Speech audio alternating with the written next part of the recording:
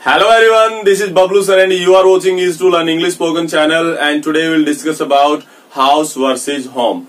आज जो आप सीखने वाले हैं वो हाउस और होम में डिफरेंस क्या है ये आप सीखेंगे। काफी स्टूडेंट ने पूछा है सो उनकी रिक्वेस्ट पे और आपके लिए भी है ये आज की क्लास। यस, सो होम और हाउस में अगर आपको डिफरेंस समझना है सो वीडियो को लास्ट तक जरूर देखिएगा।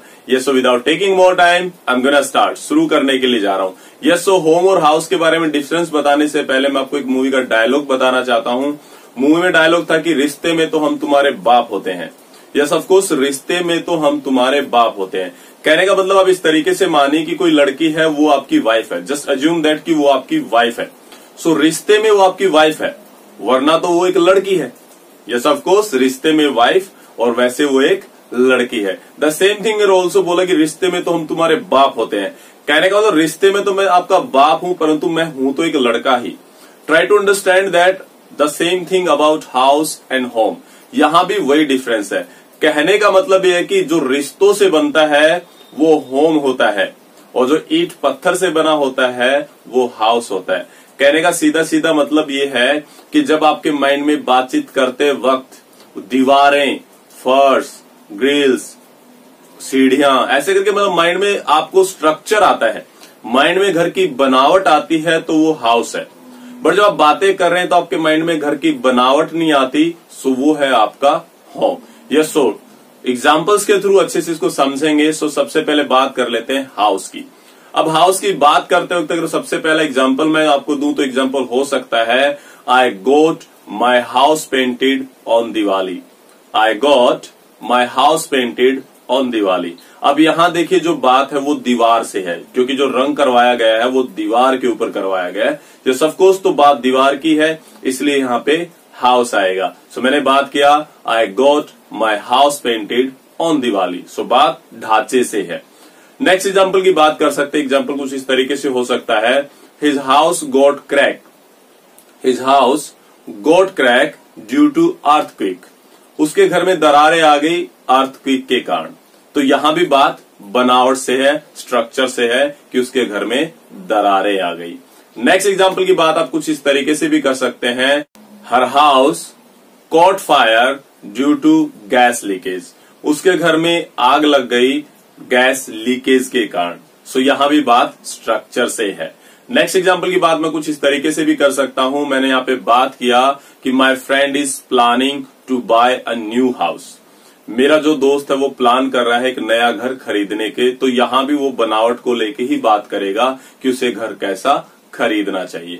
और लास्ट एग्जांपल इसी लाइन में हम यहाँ पे लेते हैं। वो एग्जांपल ये है कि अगर कोई मुझसे पूछे आप कहाँ रहते हो तो मैं इसी तरीके से बताऊंगा कि जो मेरा घर है वो रामनगर में है। सो बात करूंगा my house is in Ramnagar. मेरा घर जो है रामनगर में। तो यहां भी बात बनावट से है।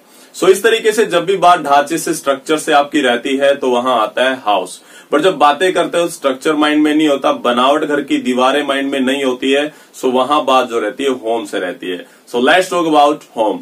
बात हम होम की कर लेते हैं। ये सो होम का पहला एग्जांपल जो रहने वाला कुछ इस तरीके से हो सकता है। मैं बोल सकता हूं my father will come home early. मेरे पापा जल्दी घर आ जाएंगे। सो मेरा यहाँ पे बनावट से मतलब नहीं है, मेरा यहाँ पे रिश्तों से मतलब है, रिलेशन से मतलब, उन फीलिंग से मतलब है जो मेरी घर के साथ जुड़ी हुई है। सो मैं यहाँ बात बनावट को लेके मेरे माइंड में एक बार भी वो पॉइंट नहीं आता है। सो my father will come home early.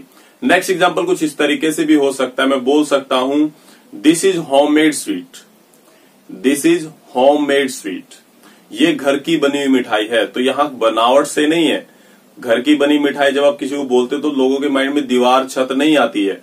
सो यहाँ पे बात फीलिंग्स की फिर हो जाती है। सो होम और मेड इकट्ठा आता है, ये आपको ध्यान में रखना है। सो बात किया यहाँ पे दिस इज होममेड स्वीट। आप यहाँ पे पिकल भी लगा सकते हैं कि ये घर का बना अचार है। सो बात करेंगे यहाँ पे दिस इज होममेड पिकल। ये घर का बना हुआ अचार है। तो यहाँ वो फीलिंग्स है उसके अंदर, यहाँ बनावट से लेना देना नहीं है।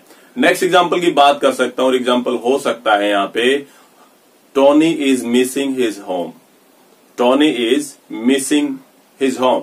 टोनी जो है अपने घर को मिस कर रहा है। तो यहाँ वो बनावट को मिस नहीं कर रहा है, वो वहां की फीलिंग्स को, वहां के एटमॉस्फेयर को जो है मिस कर रहा। तो मैंने बोला Tony is missing his home. वो अपने घर को मिस कर रहा है, कॉज ही इज होम सिक। होते हैं कुछ घर से दूर नहीं रह पाते। यस, सो लास्ट एग्जाम्पल की बात कुछ इस तरीके से कर लेते हैं, you can't come at my home, आप मेरे घर नहीं आ सकते। सो हम बात यहाँ बनावट की नहीं कर रहे, बात फिर हमारी जो जहां फीलिंग्स की हो जाती है। यस, सो ये बात थी हाउस और होम के बारे में। तो बहुत बार क्या होता है, आप अपनी चॉइस के ऊपर भी डिपेंड करते हैं, कंडीशन आप जैसी बनाना चाहिए उसके अकॉर्डिंग एग्जाम्पल बन जाता है। मीन्स दोनों ही आ सकते हैं। दोनों ही कैसे आ सकते हैं, एग्जाम्पल मैं आपको दे देता हूं। यहाँ पे मैंने बोला earthquake destroyed many Holmes, earthquake destroyed many Holmes. अब मैंने होम इसलिए लगाया क्योंकि बहुत से लोग बेघर हो गए। बेघर होने से मतलब यहां स्ट्रक्चर से नहीं है, उनका घर उजड़ गया। बट जैसे मैं यहाँ पे हाउसेज कर देता हूं, मैं बोलता हूं अर्थक्वेक डिस्ट्रॉयड मैनी हाउसेज, सो यहां मतलब आ जाता है स्ट्रक्चर से। सो ये आपके ऊपर डिपेंड करता है, बहुत बार कंडीशन कुछ ऐसी हो जाती है। ओवरऑल समझने वाली बात यही रह जाती है कि जब भी बात आप घर की करें और घर की बात करते वक्त आपके माइंड में वहां का ढांचा नहीं है, स्ट्रक्चर नहीं है, घर की बनावट से नहीं है, तो वहां आ जाता है होम। बट जहां बात घर की बनावट से होती है, सो वहां आपको लगाना है हाउस।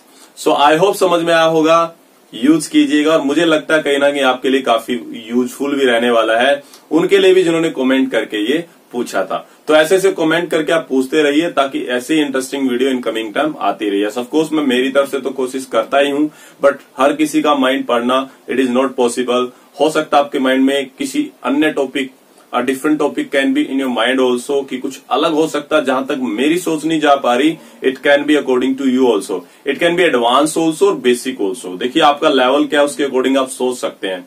हो सकता है मेरी वजह से वो आपका पॉइंट क्लियर हो जाए, या फिर वो मुझे नहीं पता है कि इस लेवल पे ये भी हो सकता है, वो आप पूछ सकते हैं, चाहे वो एडवांस है या फिर बेसिक है या फिर मीडियम। आपके माइंड में कैसा भी क्वेश्चन है स्पोकन को लेके, कोई पॉइंट आपको नहीं आता, कोई टॉपिक आप मुझसे समझना चाहते हैं, सो आप कमेंट सेक्शन में राइट डाउन कर सकते हैं। सो मिलते हैं नेक्स्ट वीडियो में। Till then have a nice time.